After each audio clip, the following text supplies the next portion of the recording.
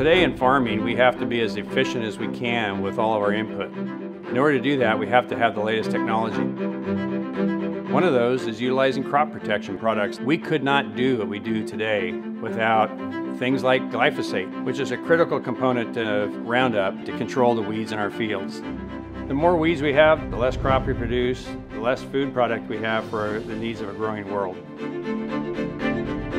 One of the critical resources around the world, and especially in California today, is water. So we want to be as efficient and effective with the applied water we have in our fields today.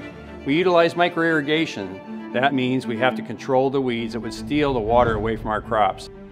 Glyphosate helps us be able to do that.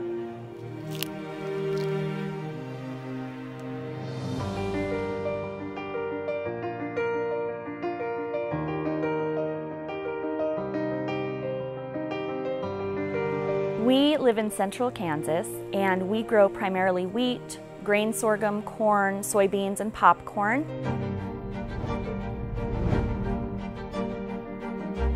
Glyphosate is an integral part of our farm management plan.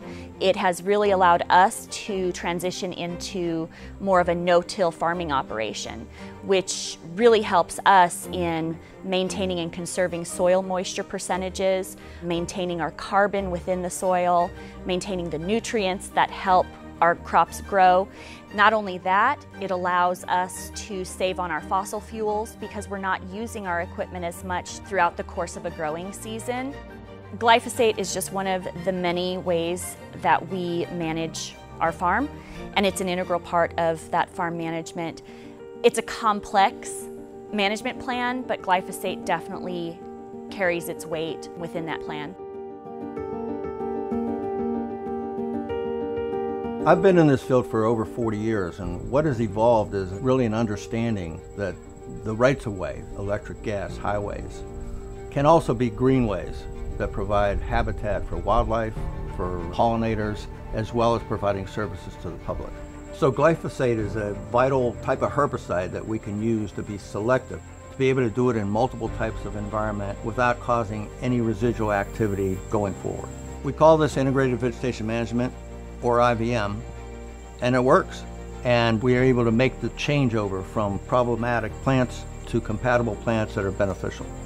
You need areas along the guardrail to be sprayed to keep the weeds from blocking it that would corrode it. It needs to be able to protect you when you get off the road. These are things you take for granted, but without this chemistry, workers cannot provide these services in a very acceptable fashion. There's so many things that can benefit from doing this job right, and we need to use an integrated approach to make that happen.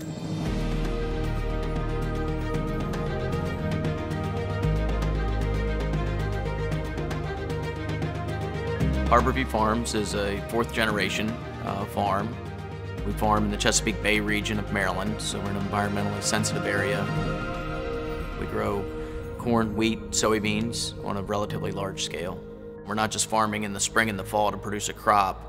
We're farming 365 days a year, looking at our surroundings, looking at the environment around our fields to see how we can enhance the biology, how we can enhance the wildlife, but also have our team grow and our families grow.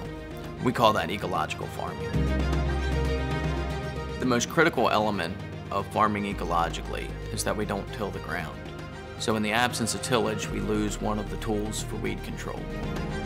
One of the tools that we use on a regular basis is glyphosate because it is probably the best chemical that we have.